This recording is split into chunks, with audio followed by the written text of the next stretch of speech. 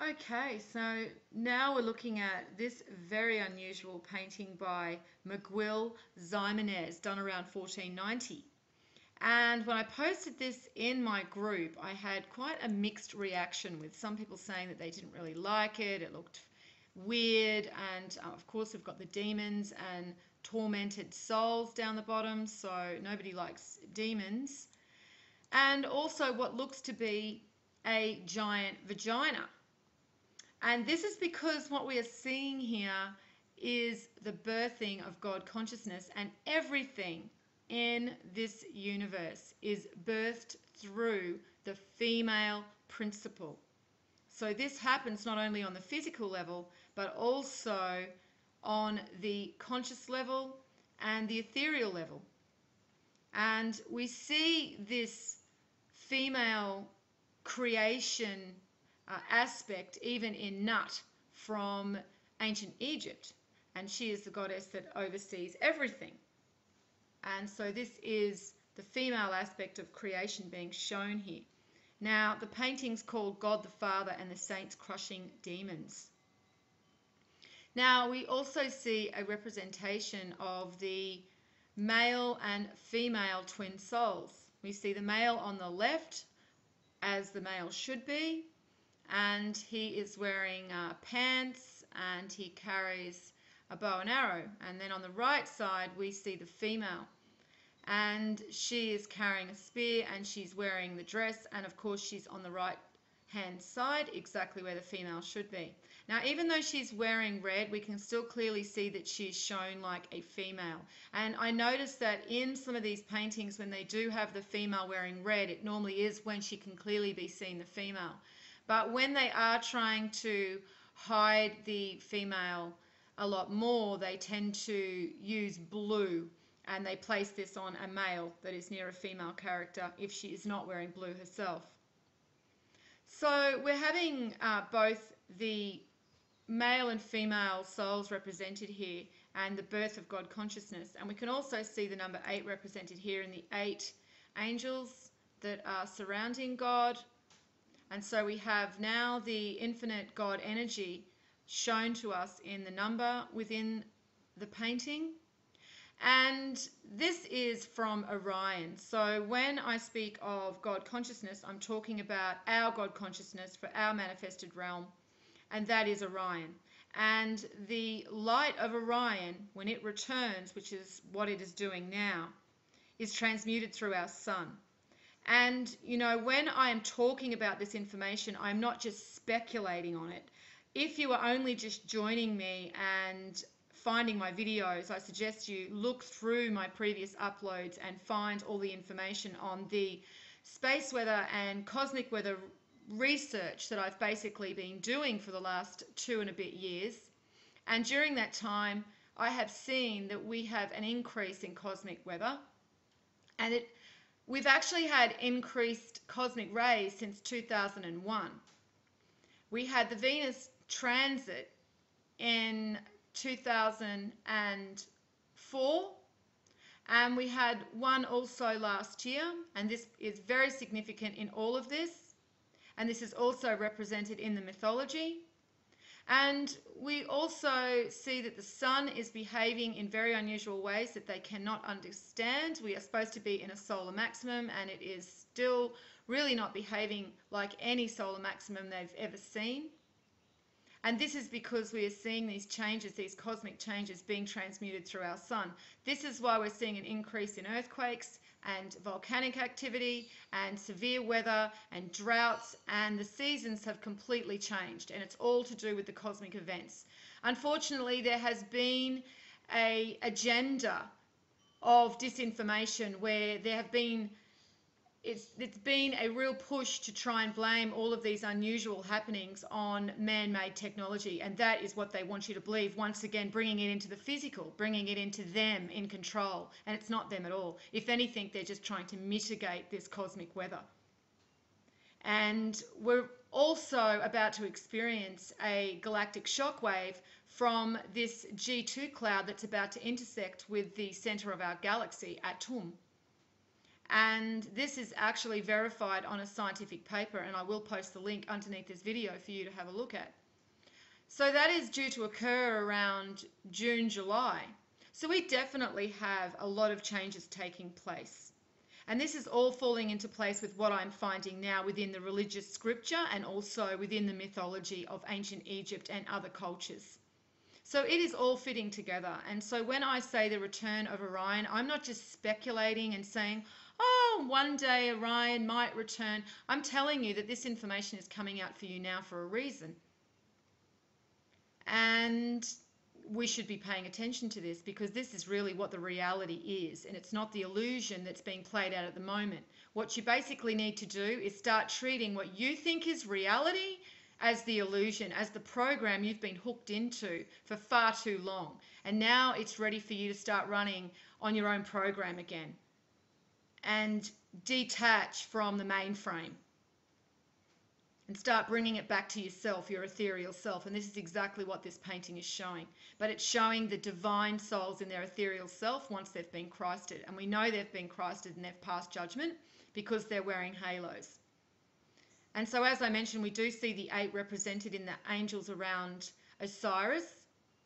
And we see the female angel on the right, or the female saint rather, who is the female divine twin soul, and then we see the male also with a halo, and he is the divine male soul. Now, what happens is everything follows the Fibonacci sequence. So even when souls are birthed down with the divine wisdom within them and divine knowledge, well, as the male has the divine knowledge within him, but the female has the divine ability to understand that knowledge because they are of each other, they are of the same soul.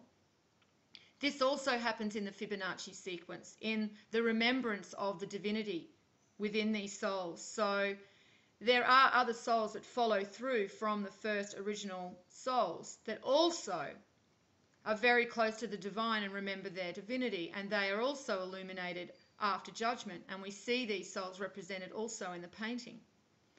And we see on this side we've got the representation of the number 6.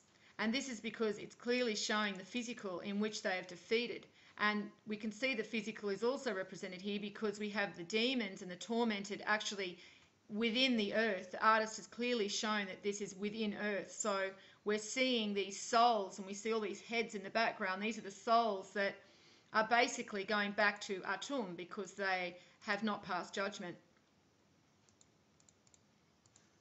And on this side here, we see that the 8 is represented. And so now we have the 8 represented twice. But if we have a look at what God is holding in his hand, we see a cross, but it's a double cross. And so now we have 8 represented again. So we have the triple 8 represented within this painting. And we know that that is, each 8 is symbolizing the immortal twin souls, and the other 8 symbolizes the infinite God energy, which grants them immortality. And of course, if we include God, so if we count these 8 angels and then we include God in the middle, then we get 9. And 9 is the divine number. Think of 9 as almost a fractal of the Trinity within itself. It's also like a representation of the macro and the micro, which is what everything is about.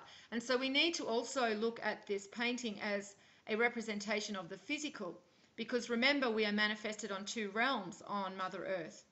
We have the hard physical and the ethereal. And when this vibrational shift happens, we see a merging of these 2 worlds. And this is what is also represented. This is when the illuminated come forward to be the victors of the first time, the coming time, Zep Tepi. We see this play out on every level. We have to expect that that is how it works. And when you look at Hermetics, you understand that it does work this way.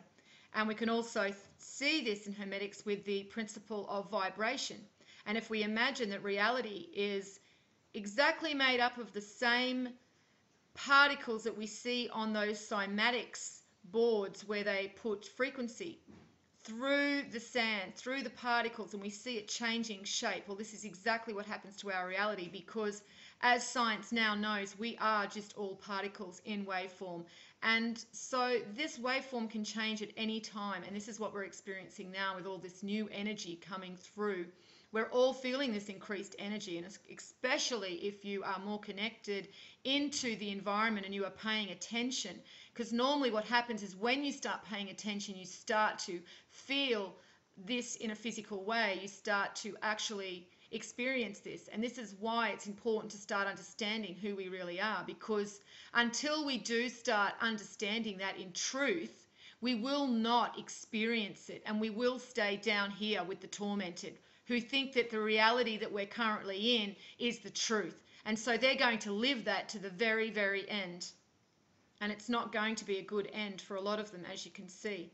So for those of us who want to avoid that, we need to understand that we aren't really attached to the environment we currently think we exist in. And that is what I'm talking about, the matrix. This artificial environment of your job, your career, your family, your friends, anything that conditions you into thinking,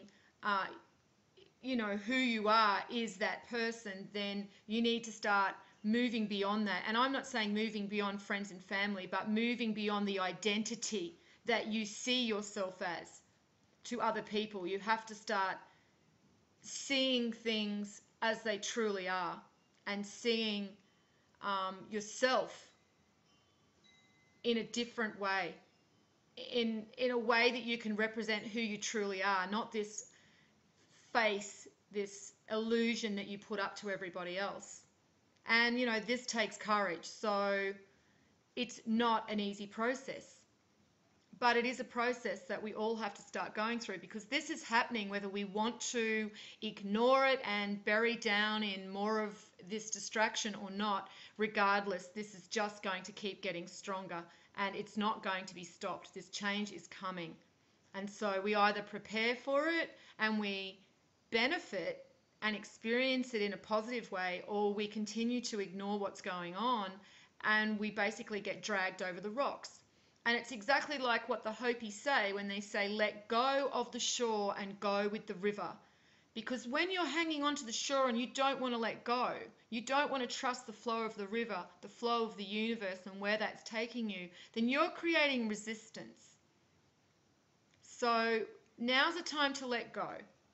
And as I said, for anybody that hasn't followed my videos for a long time, if you're only just finding my information now, please go back and look at my previous uploads so you can see how long I've been on YouTube and what I've been researching and why I know that this information is fitting into everything else.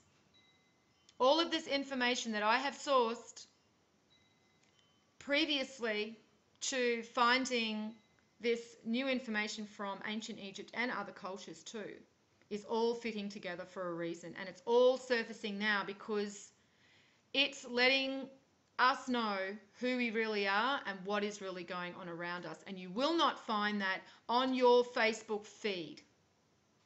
You will not find that on the lamestream news. You will not find that being discussed. But if you're finding these videos, you're finding them for a reason. So I will continue to keep putting these videos out. Okay, well, I will leave it there, guys, and I'll post this in the Facebook group, this photo, so you can have a look at this in more detail yourself. See if you can pick out any more symbolism. And I'll leave it there. And as always, peace out.